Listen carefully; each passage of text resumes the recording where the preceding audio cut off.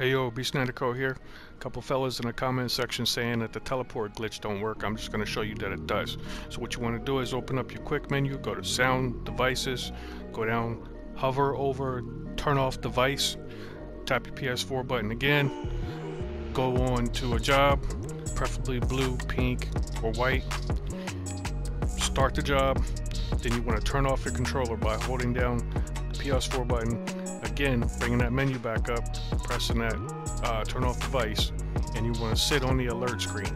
Now, so at this point, if you listen real close, you'll be able to hear some background noise, okay, of your environment. So you want to listen for that, and then shortly after, there will be a moment of silence. This is basically what it is. It's going to get quiet real fast.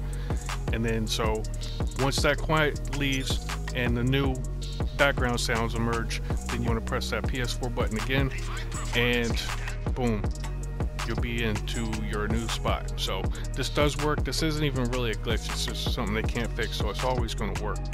And the only downside is you might not be able to talk to your friends for a couple seconds if your headset is attached to your controller.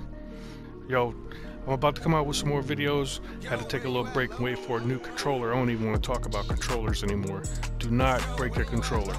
That's all I'm going to say, is because you're going to have a hard time getting another one. But anyways, I got some new videos coming, and I'll be dropping them soon. For now, y'all, appreciate y'all's support. I'm out.